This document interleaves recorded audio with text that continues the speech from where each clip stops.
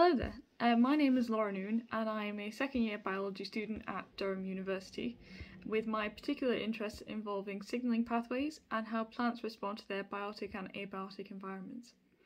So this summer I completed my summer placement at the John Innes Centre in Norwich. When I initially saw that this project was being advertised, I thought it would be a wonderful opportunity for me to undertake some research in my field of interest.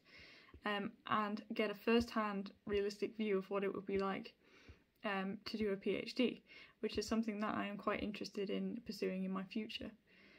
So I found that working with the PhD students at the John Innes Centre has been a wonderful opportunity.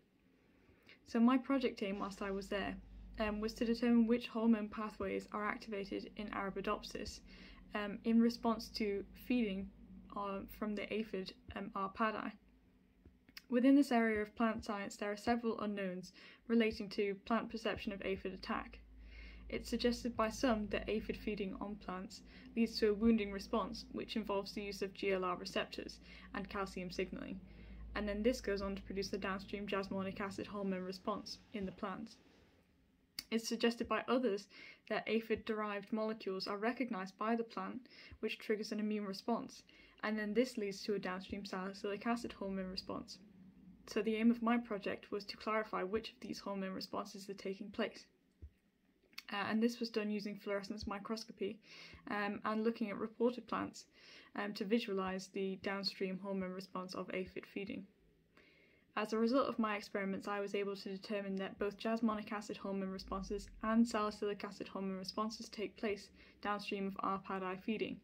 However, it was found that jasmonic acid responses occurred far more frequently than the salicylic acid responses, and it is not always guaranteed that a hormone response will be activated downstream of aphid feeding. Through my project, I was very lucky to have a hands-on lab experience, which has allowed me to learn new skills that I otherwise might not have been able to learn, especially due to the COVID-19 pandemic. I really enjoyed the use of fluorescence microscopy and definitely working with the aphids. And it was really fascinating to see all the facilities available at the John Innes Centre and the research that's currently ongoing. So thanks to my time at the John Innes Centre, I was able to develop my skills as a researcher, and I'm now definitely more determined to pursue a PhD and help to contribute to this very vital field of research. I would like to thank the Hogan Hout Lab for hosting me and to the BSPP for making this wonderful opportunity realistic. Thank you very much.